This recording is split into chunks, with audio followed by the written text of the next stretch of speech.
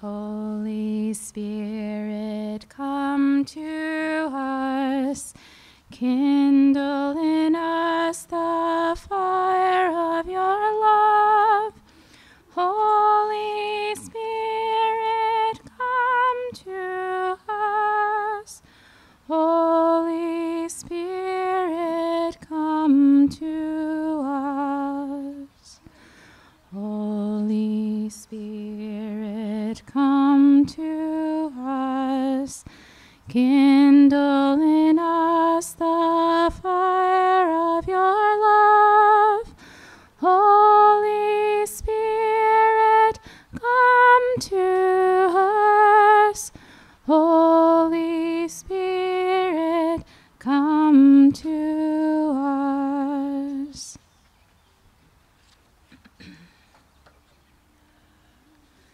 Good morning. A very warm welcome to everybody here under the canopy. Suddenly it's become a singular canopy, but it's fun to be in a different direction and to be starting another season.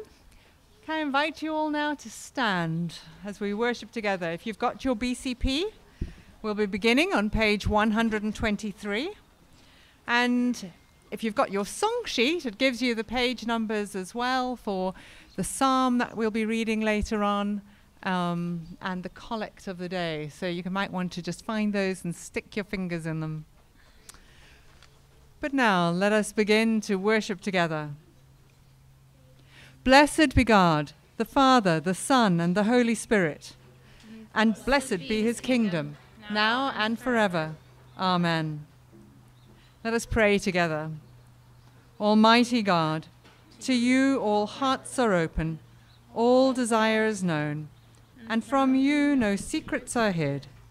Cleanse the thoughts of our hearts by the inspiration of your Holy Spirit, that we may perfectly love you and worthily magnify your holy name, through Christ our Lord. Amen. Hear what our Lord Jesus Christ says: you shall love the Lord your God with all your heart, and with all your soul, and with all your mind. This is the first and great commandment. And the second is like it: you shall love your neighbor as yourself. On these two commandments depend all the law and the prophets.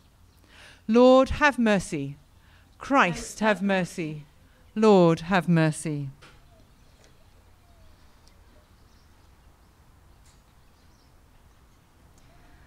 Bless the Lord, my soul, and bless God's holy name. Bless the Lord, my soul, who leads us into life. Bless the Lord, my soul, and bless God's holy name. Bless the Lord, my soul, who leads us into life. Bless the Lord, my soul, and bless God's holy name. Bless the Lord, my soul, who leads us into life.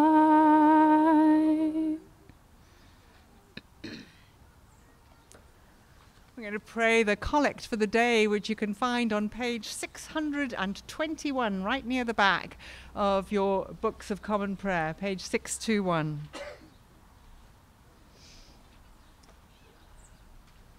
The Lord be with you and with your spirit. Let us pray together. Almighty and everlasting God, you govern all things, both in heaven and on earth. Mercifully hear the supplications of your people, and in our time grant us your peace, through Jesus Christ our Lord, who lives and reigns with you and the Holy Spirit, one God, forever and ever. Amen. And now we're going to pray for our children. If you've got one in your eyeballs or if you're near somebody, feel free to reach out your hand towards them. Heavenly Father, we thank you so much for all the children that you have blessed us with in this congregation. Thank you for the role each one of us has in helping to shepherd them, to grow to know and love you more dearly. And we pray for them as they continue in various levels of school and preschool and kindergarten and daycare and at home and all the places where they spend their days.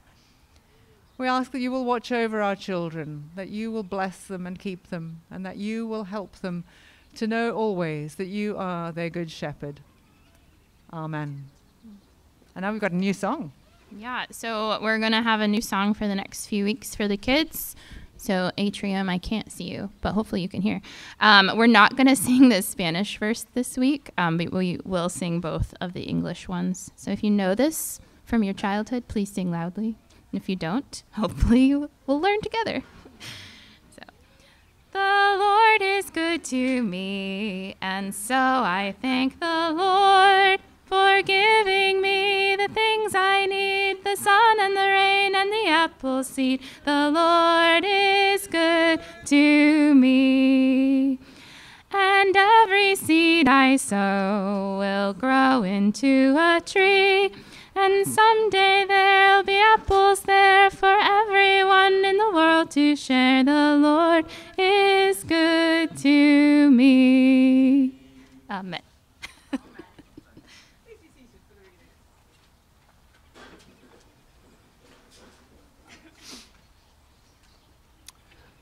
A reading from Isaiah chapter 59, verses 1 through 20. See, the Lord's hand is not too short to save, nor his ear too dull to hear. Rather, your iniquities have been barriers between you and your God, and your sins have hidden his face from you, so that he does not hear. For your hands are defiled with blood, and your fingers with iniquity. Your lips have spoken lies, your tongue mutters wickedness. No one brings suit justly, no one goes to law honestly. They rely on empty pleas, they speak lies, conceiving mischief and begetting iniquity. They hatch adders' eggs, they weave the spider's web. Whoever eats their eggs dies, and the crushed egg hatches out a viper. Their webs cannot serve as clothing. They cannot cover themselves with what they make. Their works are works of iniquity, and deeds of violence are in their hands. Their feet run to evil, and they rush to shed innocent blood. Their thoughts are thoughts of iniquity. Desolation and destruction are in their highways. The way of peace they do not know, and there is no justice in their paths. Their roads they have made crooked. No one who walks in them knows peace. Therefore, justice is far from us, and righteousness does not reach us. We wait for light, and lo, there is darkness, and for brightness, but we walk in gloom. We grope like the blind along a wall, groping like those who have no eyes. We stumble at noon, as in the twilight, among the vigorous as though we were dead. We all growl like bears, like doves we moan mournfully. We wait for justice, but there is none, for salvation, but it is far from us. For our transgressions before you are many, and our sins testify against us. Our transgressions indeed are with us, and we know our iniquities, transgressing and denying the Lord, and turning away from following our God, talking oppression and revolt, conceiving lying words and uttering them from the heart. Justice is turned back, and righteousness stands at a distance, for truth stumbles in the public square, and uprightness cannot enter. Truth is lacking, and whoever turns from evil is despoiled. The Lord saw it, and it displeased him, that there was no justice. He saw that there was no one, and was appalled that there was no one to intervene. So his own arm brought him victory, and his righteousness upheld him. He put on righteousness like a breastplate, and a helmet of salvation on his head. He put on garments of vengeance for clothing, and wrapped himself in fury as in a mantle. According to their deeds, so will he repay. Wrath to his adversaries, requital to his enemies. To the coastlands he will render requital. So those in the west shall fear the name of the Lord, and those in the east his glory. For he will come like a pent-up stream that the wind of the Lord drives on. And he will come to Zion as a redeemer, to those in Jacob who turn from transgression, says the Lord. The word of the Lord. Thanks be to God.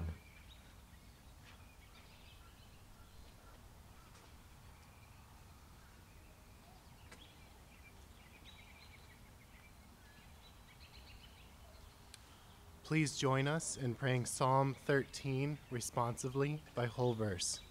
I will pray the odd verses, and you will respond with the evens. How long will you utterly forget me, O Lord? How long will you hide your face from me? How long shall I seek counsel in my soul and be so vexed in my heart? How long shall my enemy triumph over me? Consider and hear me, O Lord my God. Give light to my eyes, that I sleep not in death. Lest my enemy say, I have prevailed against him. For if I am cast down, those who trouble me will rejoice. But my trust is in your mercy, and my heart is joyful in your salvation. I will sing of the Lord, because he has dealt so lovingly with me. Indeed, I will praise the name of the Lord Most High.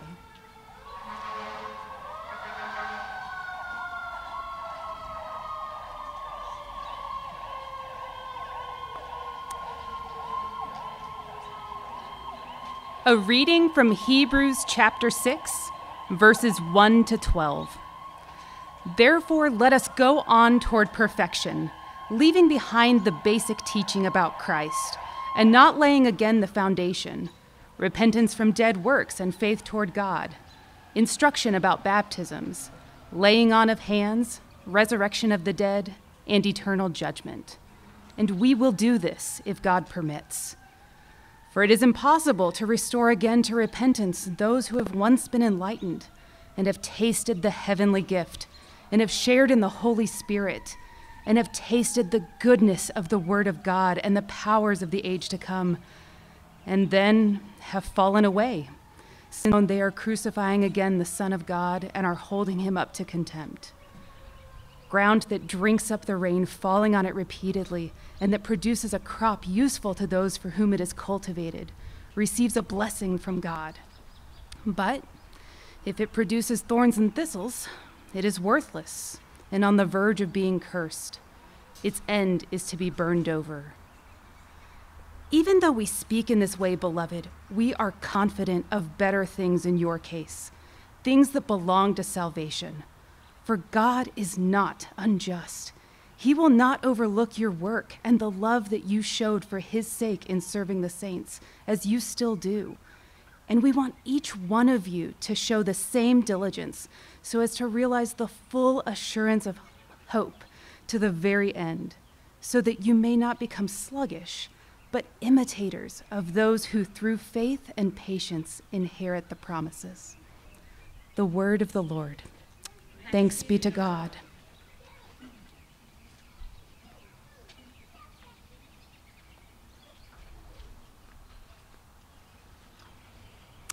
Please stand for the reading of the gospel. This is the holy gospel of our Lord Jesus Christ according to Mark. Glory to you, Lord Christ. They came to Jericho. As he and his disciples and a large crowd were leaving Jericho, Bartimaeus, son of Timaeus, a blind beggar, was sitting by the roadside. When he heard that it was Jesus of Nazareth, he began to shout out and say, "Jesus, Son of David, have mercy on me." Many sternly ordered him to be quiet, but he cried out even more loudly, "Son of David, have mercy on me." Jesus stood still and said, "Call him here." And they called the blind man, saying to him, "Take heart, get up, he is calling you." So throwing off his cloak, he sprang up and came to Jesus. Then Jesus said to him, "What do you want me to do for you?" The blind man said to him, "My teacher, let me see again." Jesus said to him, "Go, your faith has made you well." Immediately he regained his sight and followed him on the way. The Gospel of the Lord. Praise to you, Lord Christ. You can have a seat.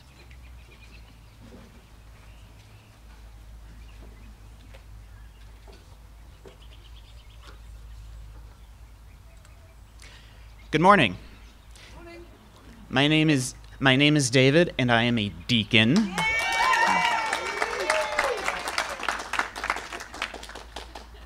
The moment you've all been waiting for. Now that I'm a deacon, I'm going to open this by apologizing to my children because they are now sermon fodder for the rest of their lives. Including the following analogy. One of the things you deal with as a parent, but really, parenting analogies apply to everybody because you were kids too, so take this to heart. You have to deal with your kids occasionally hitting or biting each other. I doubt I'm alone in this. One of the things you'll find if you read the literature in child development is that kids bite each other, not just because they're bad. Now, I'm not saying that's not the case, but not just because of that, but because they lack language.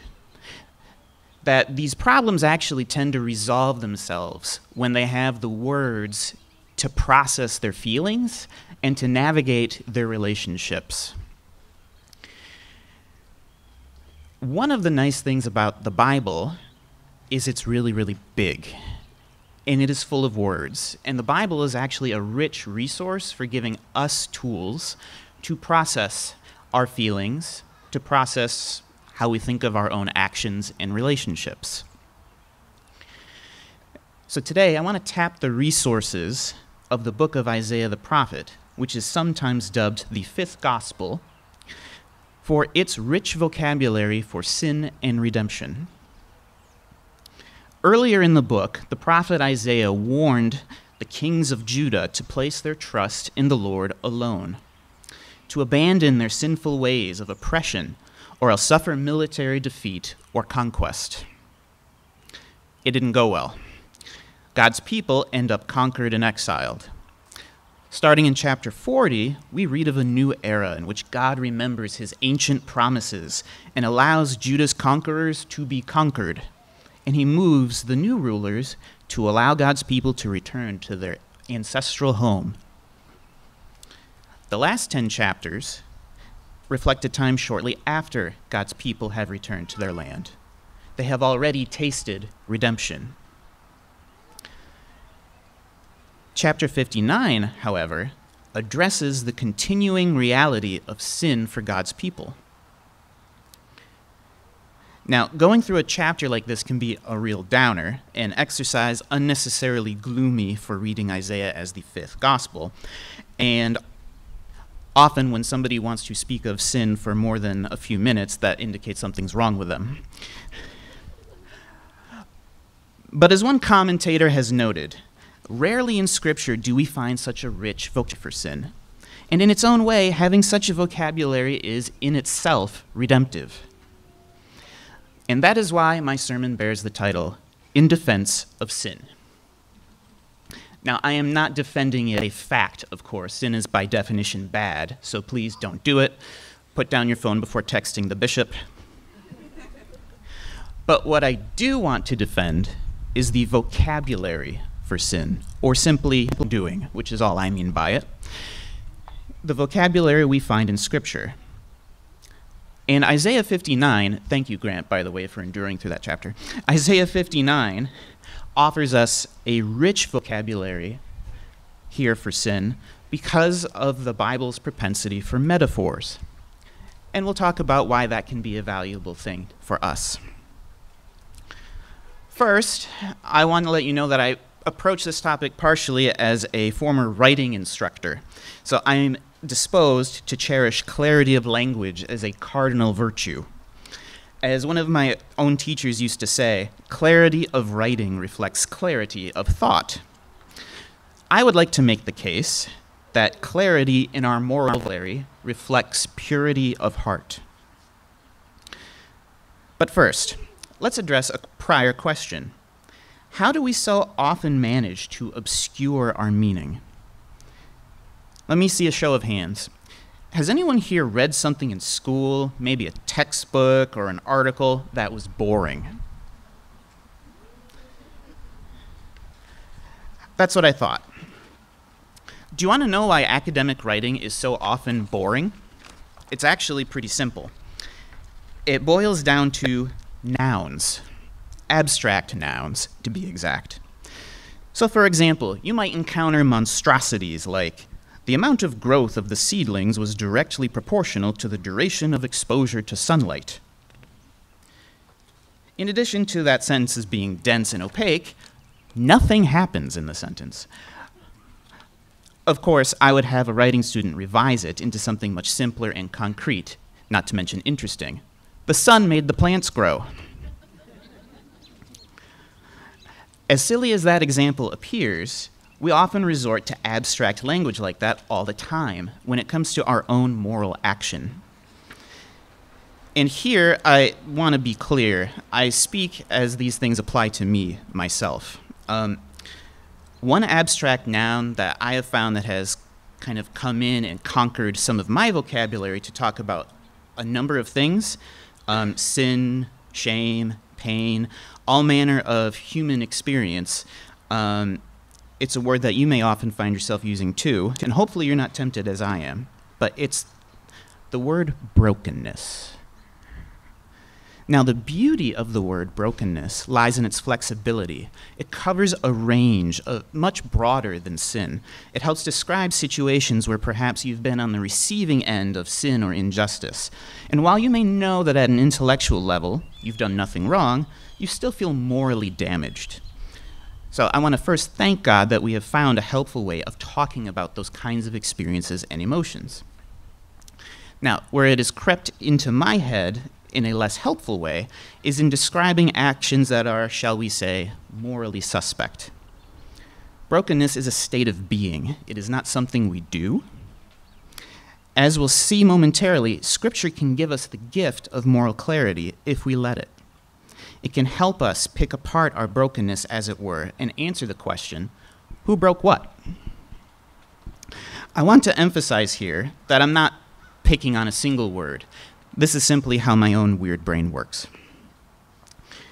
One of my favorite examples of this problem of obscuring our actions comes from one of the greatest masterpieces of modern art, Futurama. It's a TV show. Fry and Bender were specifically told not to overload the cart they were using to make a delivery because it would break easily. They disregard those instructions, and they break the cart. When they're confronted about it, Bender disclaims, "Some breaking occurred, the dolly was involved, that's about all we know." It's not unlike the story of Moses and Aaron and the whole episode with the golden calf. When Moses comes down from the mountain with the law, he confronts Aaron. Aaron replies, "Look, we threw some gold into this fire, out came this calf, that's about all we know." In Aaron's defense, though, Moses was the greatest sinner of all time. He broke all 10 commandments at once.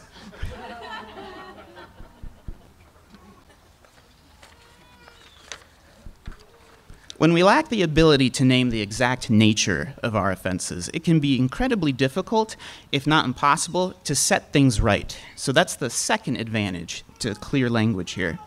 Someone close to me once confronted me, in a loving way, about something I had done to offend him. And in describing my role in the matter, he kept coming back to the same words, hurtful and hurtfulness.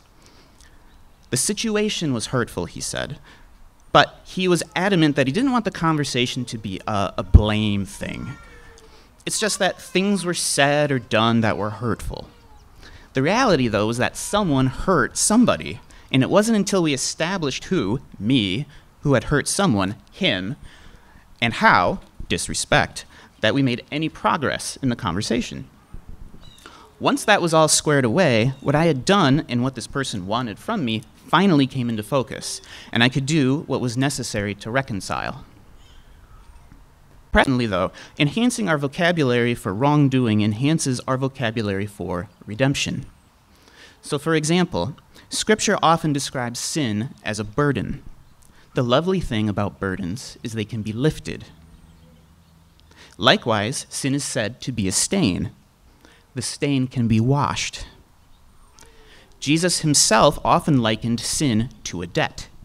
And if it is a debt, then like a debt, it can be forgiven. All of which is to say, by using the language of the Bible itself, we can enrich and extend our language of thanksgiving for what God has done for us. Isaiah 59 and countless other passages of Scripture enable us to identify and describe moral action through rich metaphors. Why would God choose to speak this way to his people? Does metaphor actually get us closer to the truth of the matter?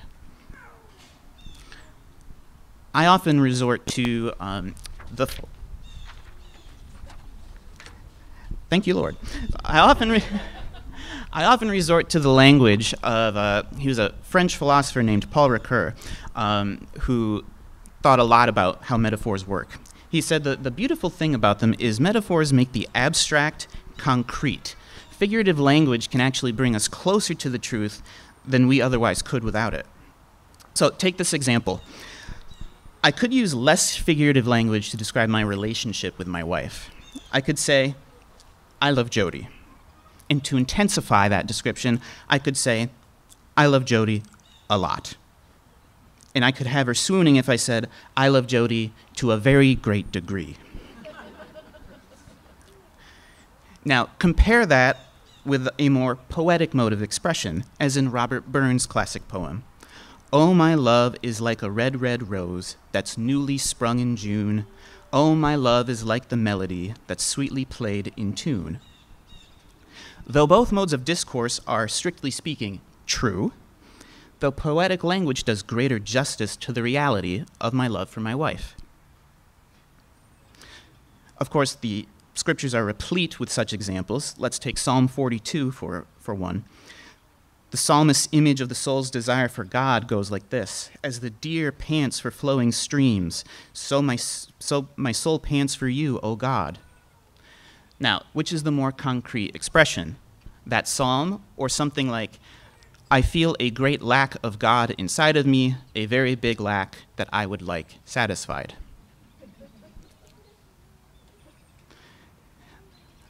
One of the reasons these are so much more satisfying is that metaphors are what we could say productive of meaning. They're a gift that keeps on giving.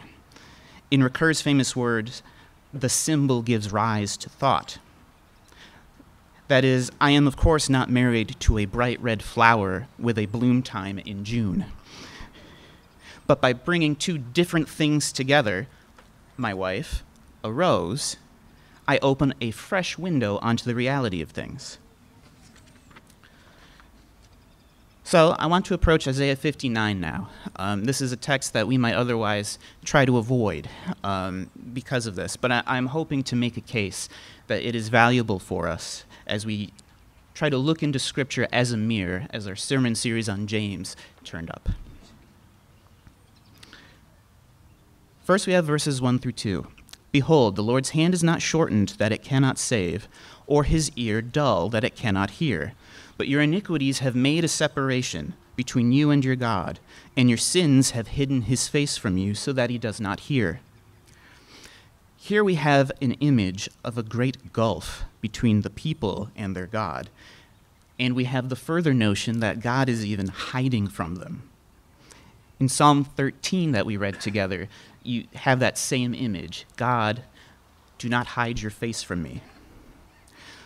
We know the people here are in some kind of distress. They need some sort of saving. But by way of reminder, in this part of Isaiah, God's people has already been redeemed from exile. They're home from Babylon by this point. So the distress is likely not some concrete historical situation, but just this feeling of separation itself. That is to say, the nation of Judah continues to sin even now. For your hands are defiled with blood, and your fingers with iniquity. Your lips have spoken lies, your tongue mutters wickedness. Hands, fingers, lips, tongue. Perhaps we don't even need to speak here of figurativeness. These are real physical things. But in any case, they are a reminder that we are embodied creatures. The list reads like an inversion of what we're supposed to do according to Deuteronomy 6, which is to bind God's words to our hands, to our feet, to our foreheads, to keep his word always in our mouths. The prophet continues, no one enters suit justly, no one goes to law honestly. They rely on empty pleas, they speak lies. Here the prophet brings to mind a court setting. Not a single person, cries the prophet, goes to court to bring the truth to light, to make the world a more just place, or to plead an honest cause. No, these courts, indeed the entire legal system, is perverted. The reasons why are left to our imagination, though if ancient Israelite courts are anything like ours, it's not hard to fill in the details. Maybe it's to seize someone's property that's not yours. Maybe it's to take down a rival. Maybe it's to get you or your friends off the hook for something you've done. All right, the next image is my personal favorite. They hatch adder's eggs. They weave the spider's web. He who eats their eggs dies, and from one that is crushed, a viper is hatched. Their webs will not serve as clothing. Men will not cover themselves with what they make. Their works are works of iniquity, and deeds of violence are in their hands. I quizzed my daughter last night on what an adder was. She knew it was a snake, and so I followed up and asked if she knew what kind, and she replied, adders are snakes that are good at math. She makes me very proud. What I think Isaiah is going for is that these perverters of justice hatch lies like a brood of venomous snakes.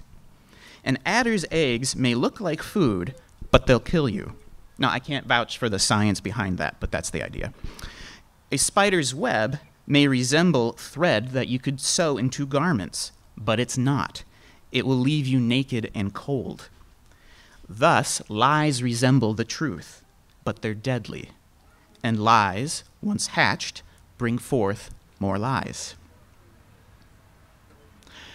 Their feet run to evil, and they are swift to shed innocent blood. Their thoughts are thoughts of iniquity. Desolation and destruction are in their highways. The way of peace they do not know, and there is no justice in their paths. They have made their roads crooked. No one who treads on them knows peace.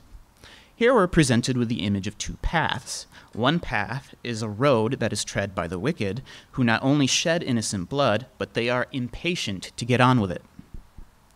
It is a path marked by destruction. The visuals from the post-apocalyptic film The Road, based on the novel by Cormac McCarthy, come to mind.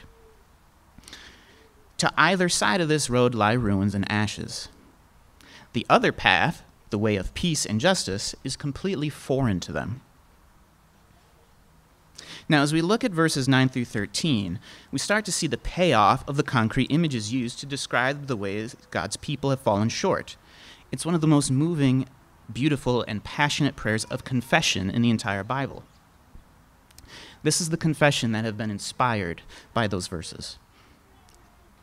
The people say, "Therefore justice is far from us, and righteousness does not overtake us.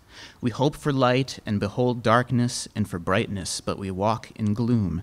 We grope for the wall like the blind. We grope like those who have no eyes.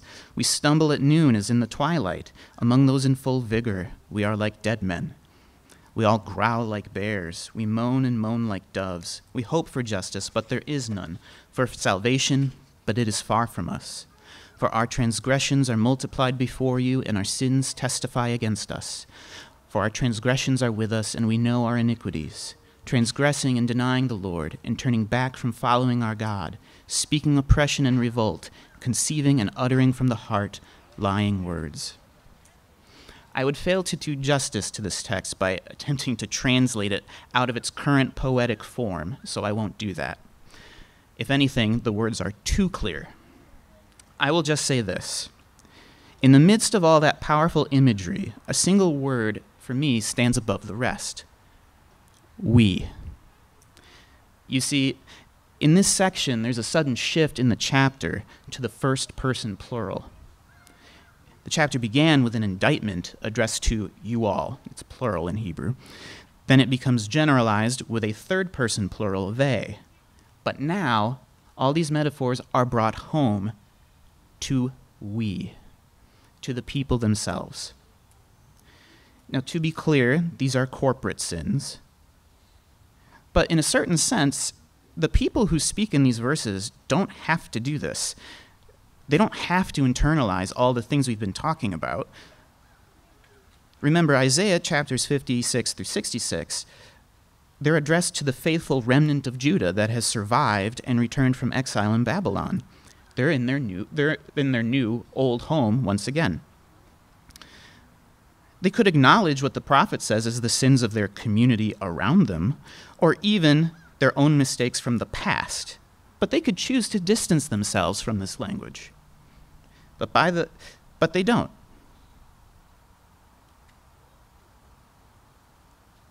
They don't say, we don't have to think about that stuff anymore. By the grace of God, we've been saved. Surely, we don't need to feel guilty about anything. No, that's not the direction God's people go here. In their confession, they take the words that came before and own it all as we. I take this to be based not in principle, but in fact. In other words, they're not owning this out of an abstract conviction that everybody in a community shares in that community's sins. Rather, they're confessing it because the prophetic words have cut them to the heart and convicted them that they do, in fact, bear some guilt as well. One can be part of the redeemed faithful and still sin. Thanks be to God, that is not where it ends. It is only now, after the great litany of misdeeds that God's people have claimed for themselves and confessed, that we can appreciate one of the strongest images of salvation in Scripture. Yes, says verse 14, justice is turned back, righteousness stands far away, truth has stumbled in the public square. Yes, and you know what? The Lord saw it, and it displeased him that there was no justice. He saw that there was no one and wondered that there was no one to intercede. So what is God to do? God comes down himself. God descends to bring forth justice and truth upon the earth and to rescue his people from sin. So, hear these final verses of the chapter. The Lord's own arm brought salvation, and his righteousness upheld him. He put on righteousness as a breastplate, and a helmet of salvation on his head. He put on garments of vengeance for clothing, and wrapped himself in zeal as a cloak. According to their deeds, so he will repay, etc. Then he says, so they shall fear the name of the Lord from the west, and his glory from the rising of the sun, for he will come like a rushing stream which the wind of the Lord drives. And a Redeemer will come to Zion, and to those in Jacob who turn from transgression, declares the Lord. Let's pray. Heavenly Father, we thank you that as small children, though we sometimes enter into conflict or bite each other, so to speak, you give us the tools to work through it. You've given us your word, all of which is effective. And we pray, God, that you would let these images sit with us for a while, that you will help us organize our own self-reflection based on how your scripture speaks of us, both in where we've missed the mark, but also where we can thank you and trust you that you do not leave us to our own devices, but that you come down dressed in full armor to combat our sins for us and to rescue us. We thank you for these things in the name of your Son, Jesus Christ. Amen.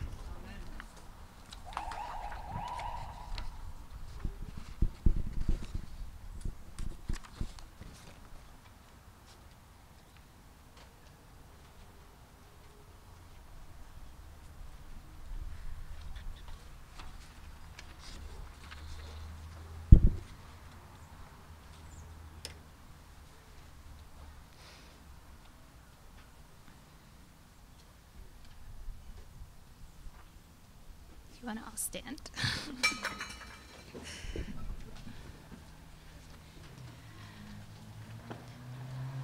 Our mouths, they were filled with laughter.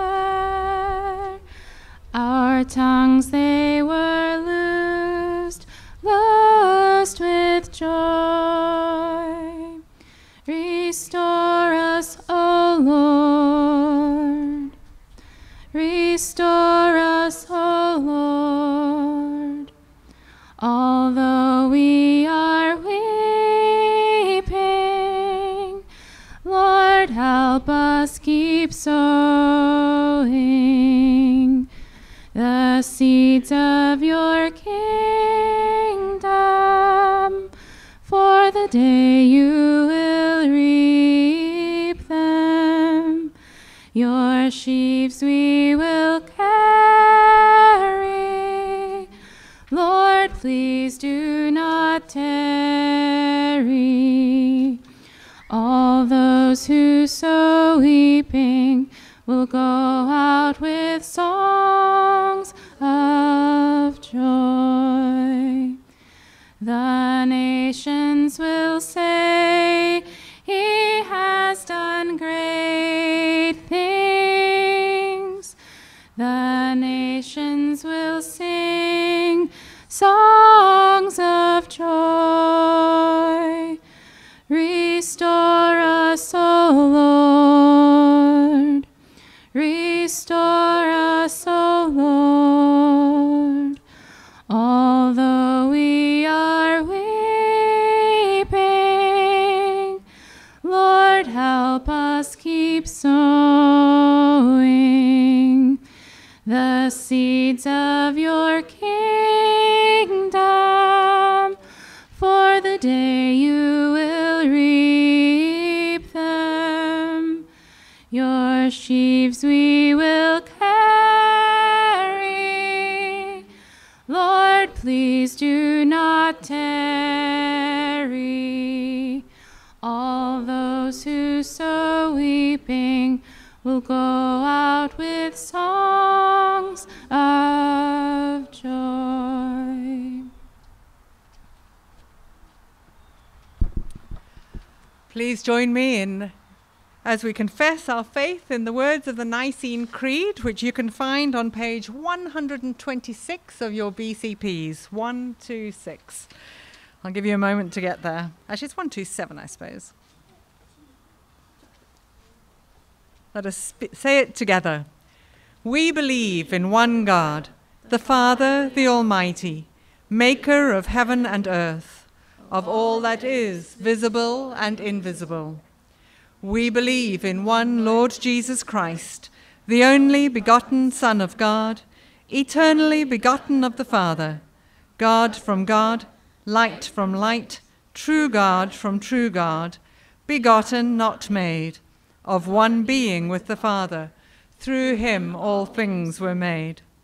For us and for our salvation, he came down from heaven, was incarnate from the Holy Spirit and the Virgin Mary, and was made man. For our sake he was crucified under Pontius Pilate. He suffered death and was buried. On the third day he rose again, in accordance with the Scriptures. He ascended into heaven, and is seated at the right hand of the Father. He will come again in glory to judge the living and the dead, and his kingdom will have no end. We believe in the Holy Spirit, the Lord, the giver of life, who proceeds from the Father and the Son, who with the Father and the Son is worshipped and glorified, who has spoken through the prophets. We believe in one holy Catholic and Apostolic Church.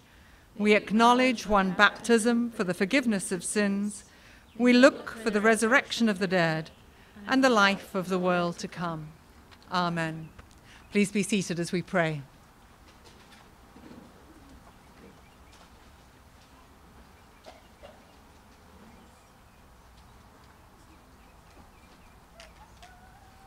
Please join me in praying for the church and for the world. Father, we pray for the global church, for all those who proclaim the gospel at home and abroad, and for all who teach and disciple others. And Lord, especially for our brothers and sisters in Christ who are persecuted for their faith. We pray that you would grant them strength, courage, and peace to endure their present circumstances.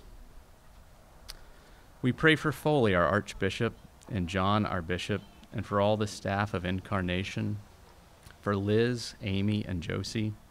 Lord, give them wisdom and sensitivity to you and to the needs of the community. And God, we pray that Incarnation Anglican will be a church that finds new ways to welcome and invite others into our community and to extend your love and hospitality to neighbors, friends, and colleagues. Father, inspire us to make new connections in our community as we move worship locations in the coming months. Lord, in your mercy, hear our prayer. And Lord, we pray for our local community. In particular this week, we pray for the L'Arche community in South Arlington. We thank you for the joyful presence of L'Arche in our community and their continued partnership. Father, please continue to protect core members and assistants from COVID-19. And we pray for their upcoming Giving Day, for generosity of donors, and for your great provision for this ministry. And God, please bring more assistance into the community. Lord, in your mercy, hear our prayer. For our nation and all in authority, Lord, we pray for wisdom, clarity, and compassion in responding to the immigration crisis as a new caravan of migrants makes its way to the southern border. We pray for our leaders to have courage to pursue just policy, regardless of political cost, and for common empathy for the marginalized and the vulnerable. And God, we specifically lift up our President Joe, our congressional leaders, and governors across the nation. Lord, in your mercy, hear our prayer. Father, we pray for our country of the week, Indonesia. We pray that you would strengthen the local church and give fresh encouragement to those in ministry. And God, we pray for a continued decline in COVID rates as the country reopens to tourists. And we also pray for Afghanistan, for those experiencing oppression under the new leadership of the country, and for those that remain vulnerable. We ask for your protection. Lord, in your mercy, hear our prayer. And now let us pray for all those who suffer in mind, body, or spirit. Lord, we pray for Brian and Carol Bussey as they mourn the loss of Brian's mother, and for Rebecca and Nate Biddle as Rebecca's mother entered hospice care this week. And we pray for all those in our community that are grieving or facing medical challenges. God, grant them comfort and peace. And now I invite you all to pray silently for anyone God has laid on your heart, or feel free to mention their name aloud.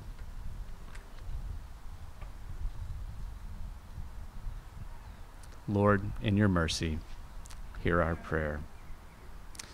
Heavenly Father, grant these our prayers for Jesus Christ's sake, our only mediator and advocate, who lives and reigns with you in the unity of the Holy Spirit, one God, now and forever.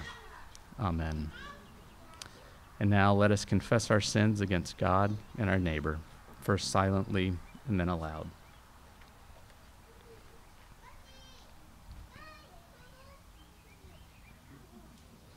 Most merciful God, we confess that we have sinned against you in thought, word, and deed, by what we have done and by what we have left undone. We have not loved you with our whole heart. We have not loved our neighbors as ourselves. We are truly sorry, and we humbly repent. For the sake of your Son, Jesus Christ, have mercy on us and forgive us, that we may delight in your will and walk in your ways, to the glory of your name. Amen. Almighty God, our Heavenly Father, who in his great mercy has promised forgiveness of sins to all those who sincerely repent and with true faith turn to him, have mercy upon you, pardon and deliver you from all your sins, confirm and strengthen you in all goodness, and bring you to everlasting life through Jesus Christ our Lord. Amen. Hear the word of God to all who truly turn to him. If anyone sins, we have an advocate with the Father, Jesus Christ the righteous. He is the propitiation for our sins, and not for ours only, but also for the sins of the whole world. Please stand. The peace of the Lord be always with you. And with your spirit. Vigorously share the peace with one another now.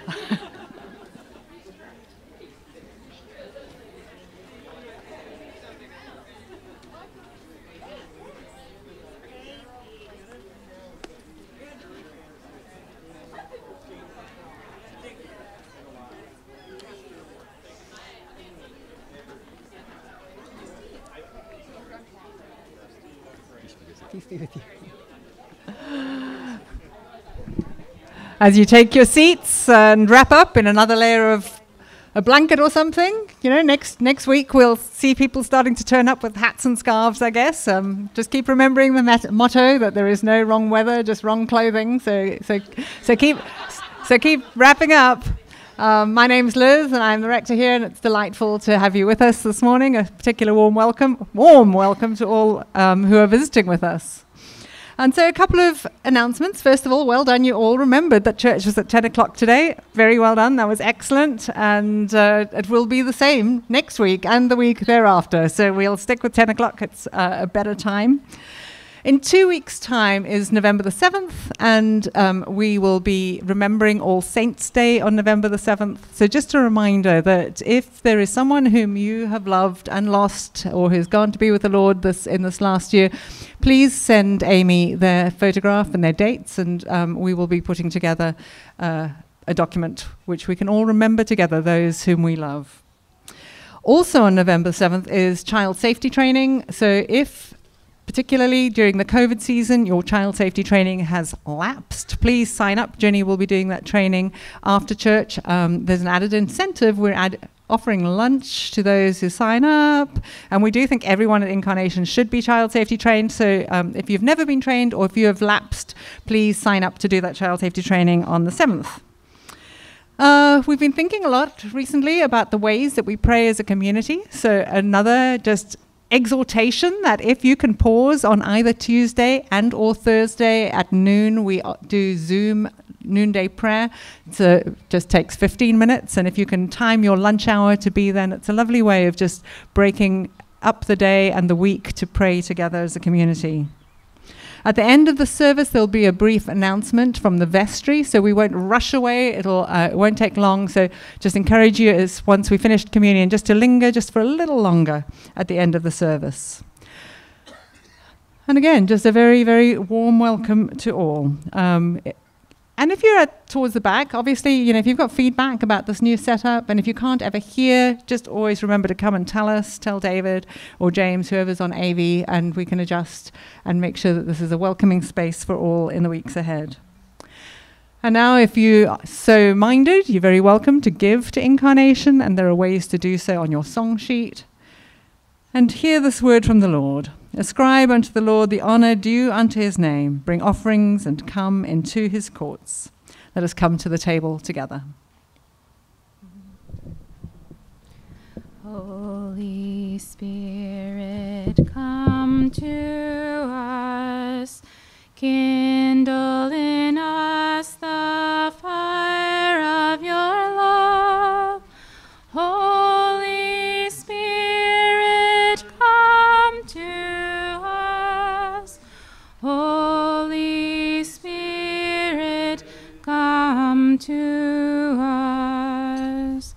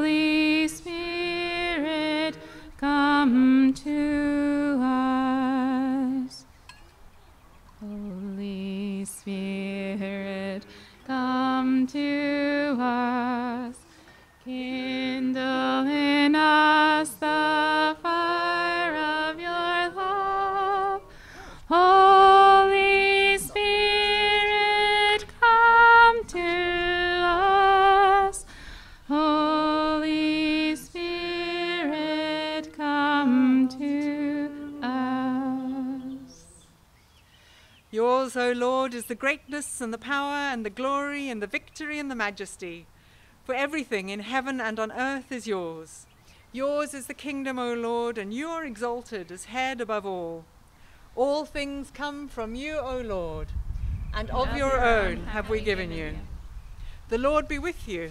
And with your spirit. Lift up your hearts. We lift them up to the Lord. Let us give thanks to the Lord our God. To give him thanks and praise. It is right, our duty and our joy, always and everywhere, to give thanks to you, Father Almighty, creator of heaven and earth. For you are the source of light and life. You made us in your image and called us to new life in Jesus Christ our Lord. Therefore we praise you, joining our voices with angels and archangels and with all the company of heaven, who forever sing this hymn to proclaim the glory of your name.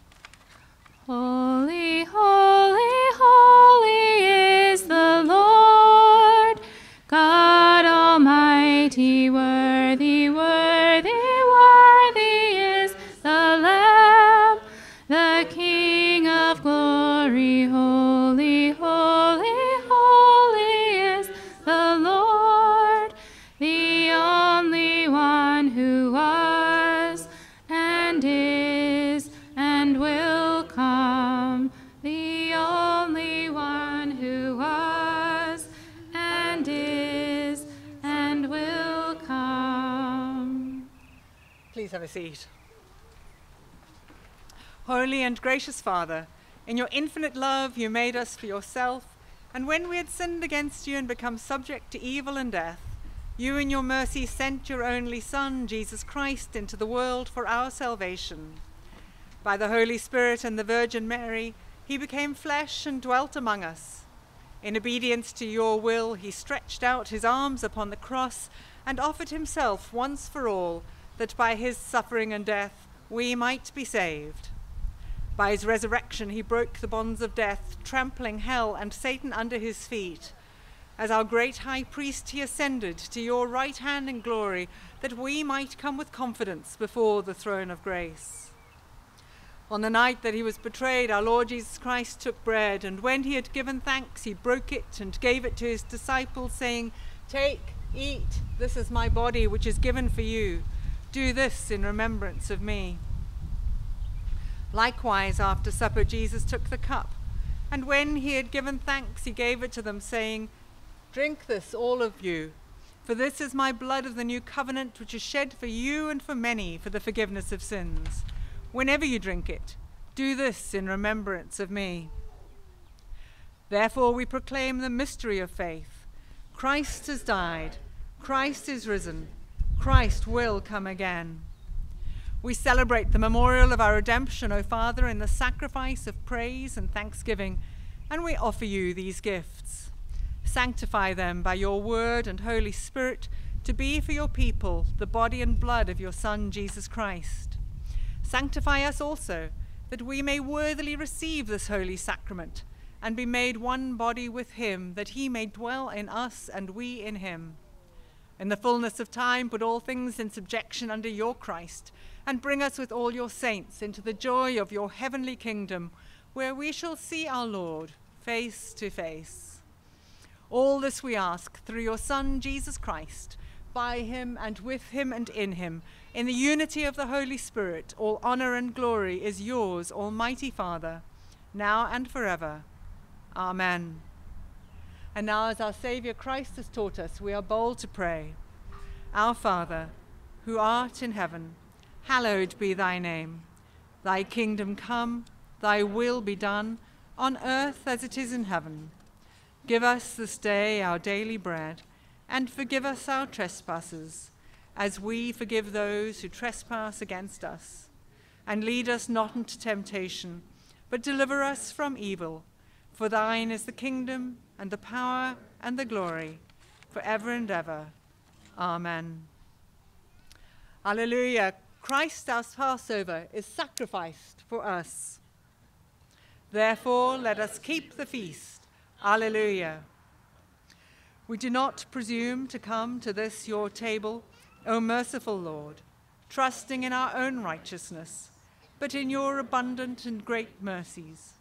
We are not worthy so much as to gather up the crumbs under your table. But you are the same, Lord, whose character is always to have mercy. Grant us, therefore, gracious Lord, so to eat the flesh of your dear Son, Jesus Christ, and to drink his blood, that our sinful bodies may be made clean by his body, and our souls washed through his most precious blood, and that we may evermore dwell in him, and he in us. Amen. Lamb of God, you take away the sin of the world. Have mercy on us. Lamb of God, you take away the sin of the world. Have mercy on us. Lamb of God, you take away the sin of the world. Grant us your peace. These are the gifts of God for the people of God. Take them in remembrance that Christ died for you, and feed on him in your hearts by faith with thanksgiving. I invite the people who are going to be serving communion to come up and join me here and get themselves ready. And this table is open to all who are baptized and following Jesus, and there will be 3 stations. A gluten-free one will be just here, but otherwise there'll be 2 stations here and 1 at the back over there. And you'll be invited by the ushers, or just go ahead and move to the station when you are ready to receive. And if you want to receive, just put your hands up and we'll dip the wafer and then pop it in your hands. If you just want a prayer, then just cross your arms and we will pray a prayer of blessing over you. And of course, you're welcome to stay where you are. And if you want to stay where you are and get communion, just wave and we'll make sure that we come to you.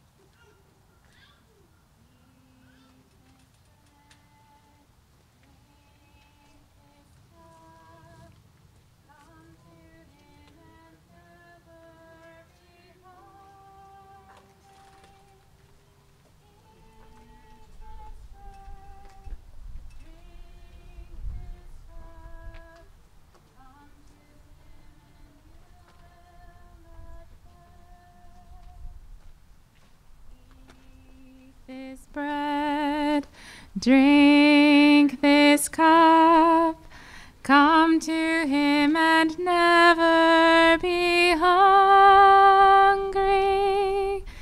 Eat this bread, drink this cup, come to him and you will not thirst.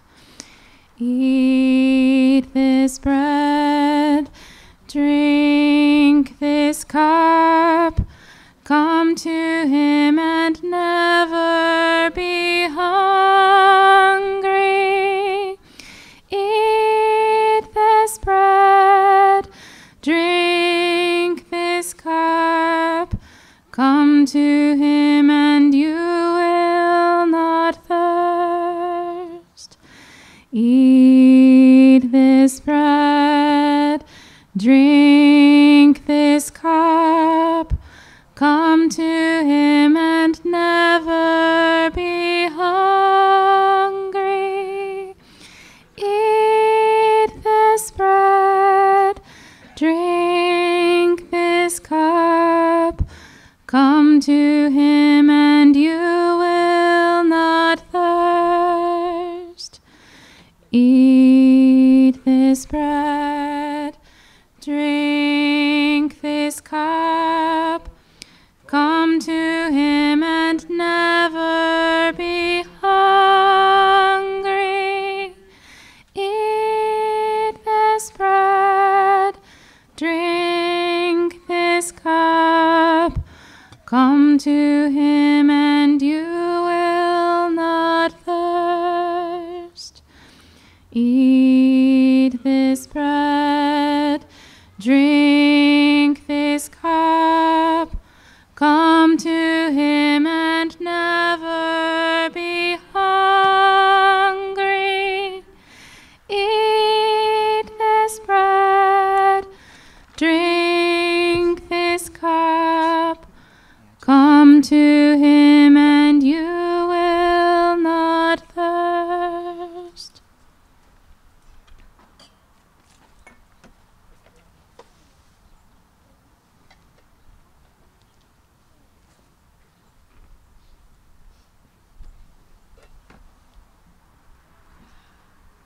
Let us pray together the prayer of thanksgiving on page 137. 137. Heavenly Father, we thank you for feeding us with the spiritual food of the most precious body and blood of your Son, our Savior, Jesus Christ, and for assuring us in these holy mysteries that we are living members of the body of your Son and heirs of your eternal kingdom. And now, Father, send us out to do the work you have given us to do, to love and serve you as faithful witnesses of Christ our Lord. To him, to you, and to the Holy Spirit be honor and glory, now and forever. Amen. The peace of God, which passes all understanding, keep your hearts and minds in the knowledge and love of God and of his Son, Jesus Christ our Lord.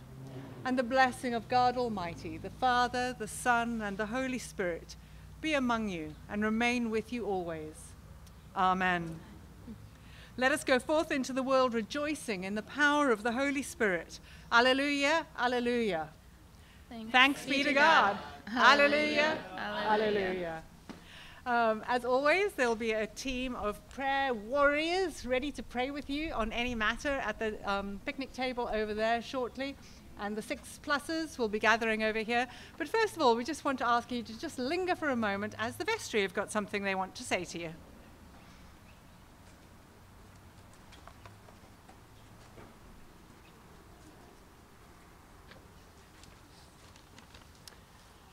Great. So good morning, everyone. And Liz, would you come up and join us too? I will, yeah. Good. Yeah, so this is your vestry. One of us is missing, Jenny McSwain. Our 3 newest members, or we have Caitlin, Corey, Tom, who are new. Jenny, who was reelected. Ben and I are your wardens. And so we would like to talk with you for a moment. So it was about a month ago that our beloved rector, Liz, publicly announced her intent to step down from that role next spring, as she and Simon plan to return to their home country to their family in the UK after 15+ years here in the US. So amidst a wave of grief at the prospect of losing Liz, you might have begun wondering, what is the process for appointing her successor? And since all of you will have memorized the Incarnation bylaws, and you will know that buried deep in there is a statement that it's the role of the vestry. One role of the vestry is to appoint the rector. And so you also might be thinking that this new vestry was elected the same day that Liz announced her intent publicly. You might be expecting to see a look of panic, deer in the headlights on the faces of your new vestry. But actually, we appreciate that, but we're feeling pretty calm.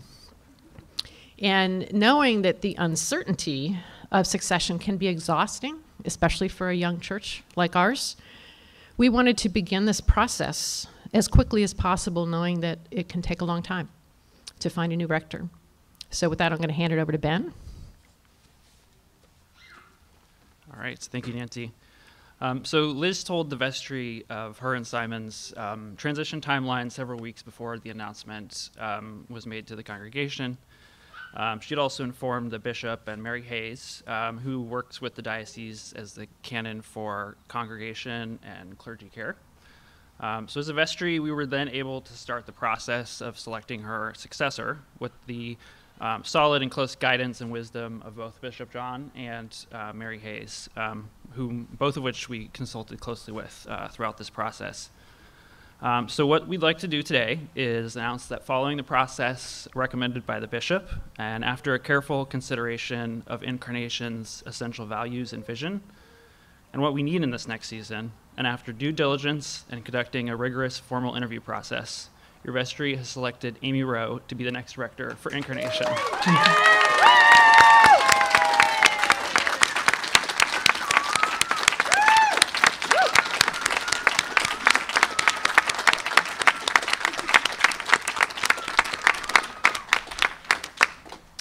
The bishop has approved this decision with delight, and Amy has accepted, so she will officially become our rector next May as Liz and Simon transition. This was a unanimous, enthusiastic, and clear decision by all the vestry members, and was met, like I said, with strong delight and approval from our bishop. All of you know that as our executive pastor, Amy has been a co-planter of Incarnation from the beginning, and she'll be ordained to the priesthood later this year. Following our interview with her, we were all convinced that she's the person we want to lead Incarnation into this next season. She embodies a lot of what Incarnation is, and a lot of who we are as a church is because of Amy's contributions over the last number of years. So we're very grateful that she's willing to step into this role. So now Nancy will give you a little more detail on the process we followed to come to this decision. Sure. Okay, so this may seem to you like a fast decision. So in a few minutes, we're happy to take questions from any of you, and of course, in the coming days, we're happy to get together with any of you individually to talk about any questions you might have about this. But right up front, I want to just sketch out what the process was that we used to make this decision. So a very important piece of it, which is what helped us come to a decision so quickly, is that our diocese standard best practice is to first consider the suitability of any internal candidate and decide yes or no on that person before moving on to any external search. So that was what our bishop recommended. So that's what we did. But before considering Amy, on October 2nd, which was the first day our new vestry met together, we met with Mary Hayes. And she banished Liz from the room. And just think for a minute how hard that was for Liz to not be in the room. And hard for us to not have Liz with us in that room. But she wanted us to think as an independent vestry about three things. One, what is essential to making Incarnation what it is? Second, what needs to grow if we are to be who we say we are and who we want to be as a church? And then third, what do we need in our next leader? So this was a very encouraging and even inspiring exercise for us. As a vestry, we experienced a remarkable degree of unity amongst ourselves in our responses to these questions. And this gave us great clarity on what we were looking for in our next leader. So this was a very helpful thing for us to do first. But then, of course, Amy was a very obvious and strong internal candidate. And we were delighted then and grateful that she was interested in being the next shepherd for this flock. And with great courage, Amy raised her hand for our consideration. So Ben has already told you the result of all of that. So we will be sending this announcement out by email shortly, in a few minutes, so that our entire community will know about this decision. And remember, the transition won't happen until next May, so they're not going anywhere yet. And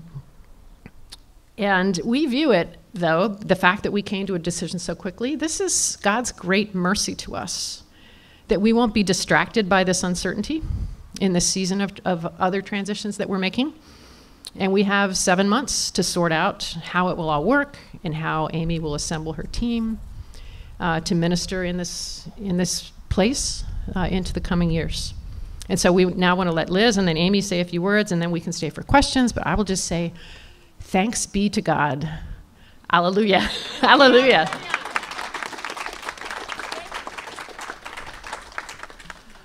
Oh my goodness, you can't even begin to imagine how hard it was being excluded from all of that. I had so many opinions and I wanted to have them all heard loud and clear.